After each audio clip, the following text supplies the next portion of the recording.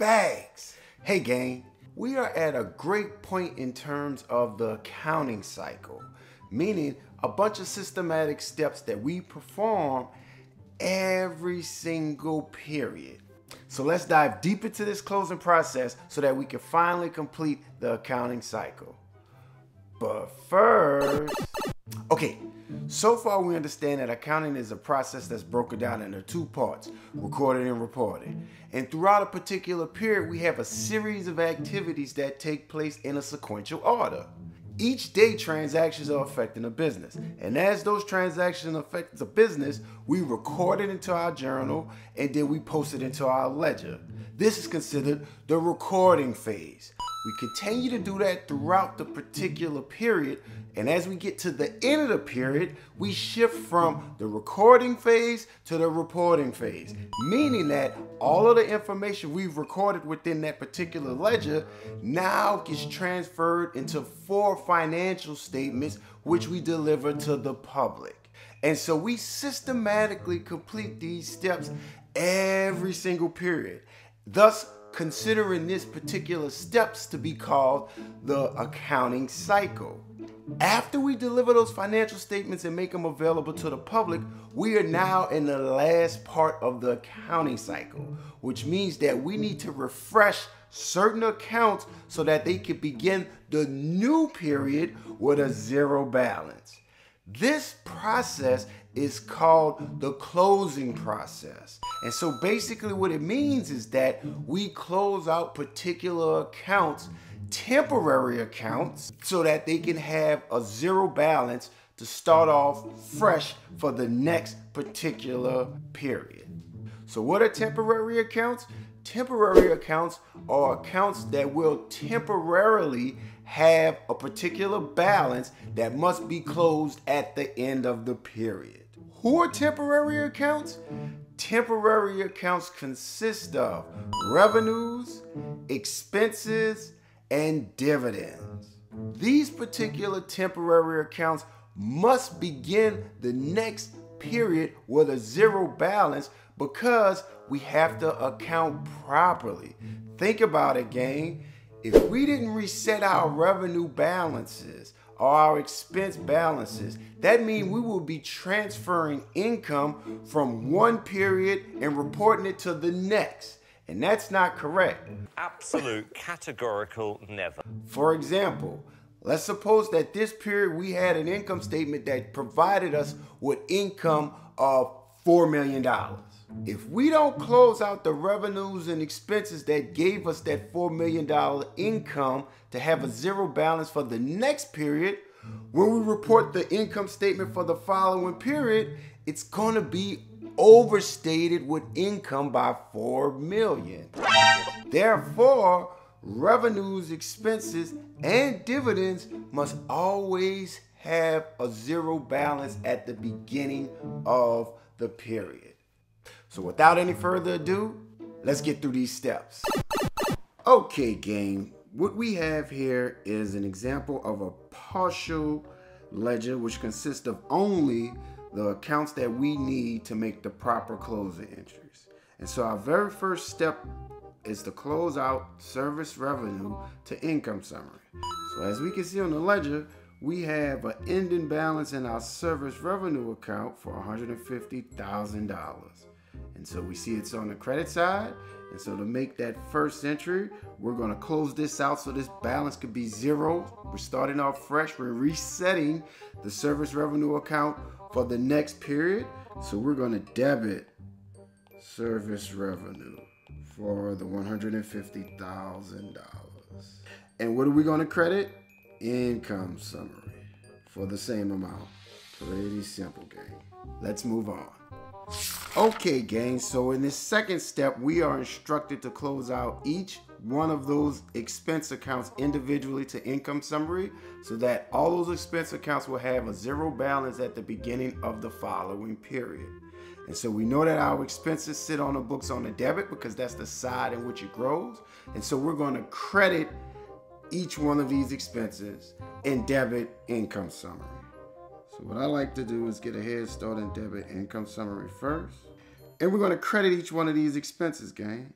So we have salaries expense, we have supplies expense, we have rent expense, and we have depreciation expense for building. So our salaries expense will be credited for $40,000. Our supplies expense will be credited for $1,000.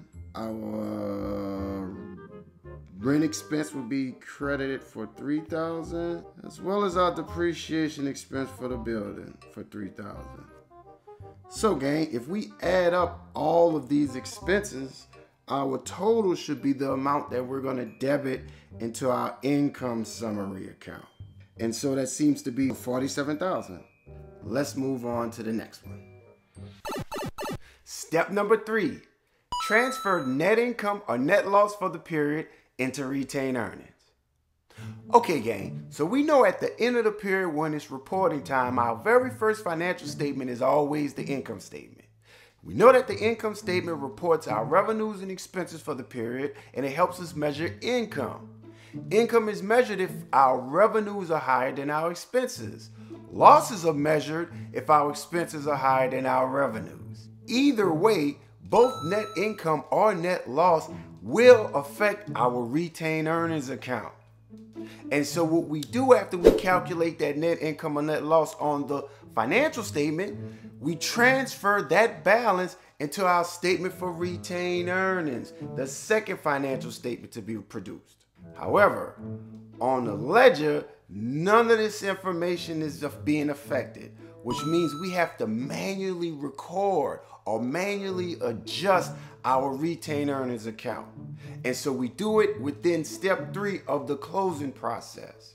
And so what's that journalization? If we have a net income, that's going to increase our retained earnings, which means that our retained earnings account must be credited. So we have to credit our retained earnings account. So what are we going to debit? Income summary. Vice versa, if we have a loss, we have to decrease our retained earnings account, which means our retained earnings account must be debited. Once we debit retained earnings, we then have to credit income summary to fulfill the transaction. So remember what I told you, gang. Income summary appears and disappears the minute we finish this process. Let's take a visual look at an example. Okay, gang, and so in step 3, we're going to transfer the income or loss for the period into our retained earnings account. And so we know how to calculate whether or not we have an income or a loss. We simply take our revenues and subtract our expenses. If our revenues are higher than our expenses, we have an income. If our expenses are higher than our revenues, we have a loss. And we can clearly see that our total revenues equal $150,000. And if we were to add up all of our expenses, which we done in step 2, we realize that our total expenses were $47,000.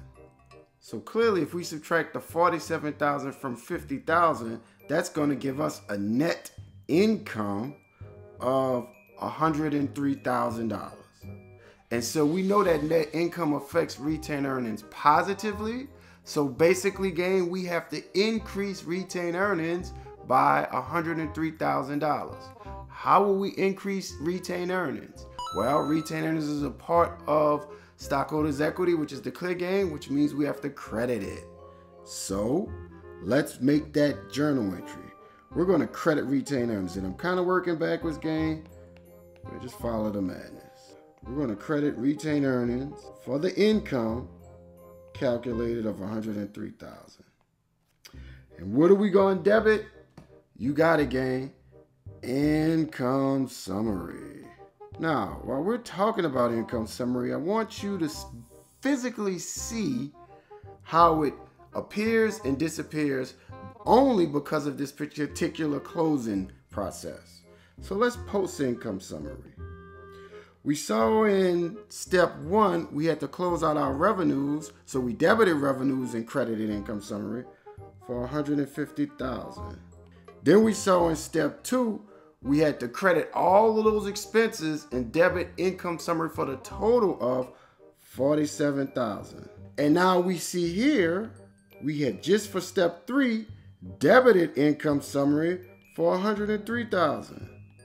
So just as quick as it appeared, it now disappears, gang. Why? Because both sides cancel out. Let's move on. Okay, gang, and last but not least, we need to close out our dividends to retained earnings. Why? Because we know dividends is a distribution of income and retained earnings happens to be income. So we have to decrease our retained earnings based on the amount of dividends we've given. So in this ledger, it shows that our dividends were $10,000 on the debit side. And so in order to close this out, we're going to debit retained earnings in order to make it go down for the $10,000. And we're going to credit dividends for $10,000 as well. And so as you see, when we make the proper postings into the ledger, all of the accounts have been successfully closed out. Our service revenue now has a 0 balance. Salaries expense, all the expenses actually, gang. Our retained earnings now has its new adjusted balance, which I'll calculate shortly. And our dividends account is actually closed out as well. So in terms of this retained earnings, it increased by 103 to a total of 133. And then it decreased by 10. So that gives us $123,000. And gang, we have already done this on the reporting part because we transfer our income from the income statement into the statement of retained earnings. This process here effectively allows us to adjust the books, the ledger particularly. And with that being said, that wraps up the closing process. Very short and sweet, but extremely important for the accounting. So gang, I already know those wheels are turning, so won't you do me a favor, hit the like button, smash the subscribe button, and show your friends this beautiful lecture so they can also chase the bags as well. As always, gang, it's been my pleasure, and I will see you soon. Bags!